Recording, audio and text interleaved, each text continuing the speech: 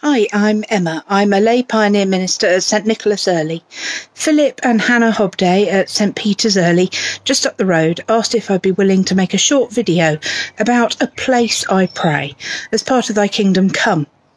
Always up for a challenge, I agreed to share about the way I pray in nature. There are two places I go when I need time to pray, when I need to chat with God, to ask for guidance or give Him my troubles. One is the sea. There's something about the wide sky and the expanse of blue which always makes me feel closer to God. When the sea is calm, it's like a balm to my soul. When it's windy and roaring, I find it invigorating and uplifting. The sea is a feast for the senses, and it's the place where I find it easiest to just be still and quiet with God. The second place I go is the local Maidenurley Nature Reserve. You'll know it if you live locally. I love to find the silence amidst our busy community, often at this time of the year interrupted by ducklings. I enjoy the light on the lake, the sound of the leaves rustling in the trees. I breathe deeply in the changing smells from flowers in the spring to that smell of fallen leaves on the ground. It's a place of peace and inspiration, a place to connect with God in the majesty of all He has created. I would love to have been able to turn the camera and show you one of these special places where I pray.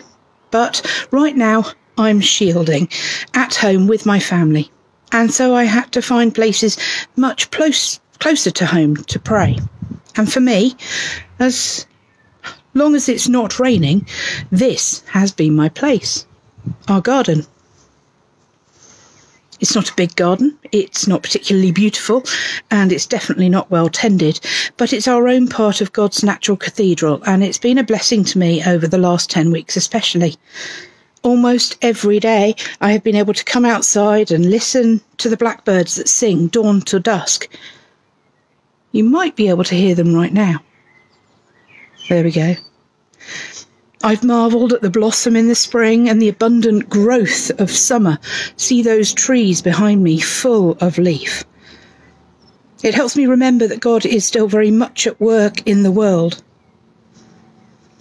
As the wind has blown, I've been reminded of the Holy Spirit moving through the world. And when words have failed me in the difficult times over the last few weeks, I've come into the garden and found God waiting for me to chat with Him.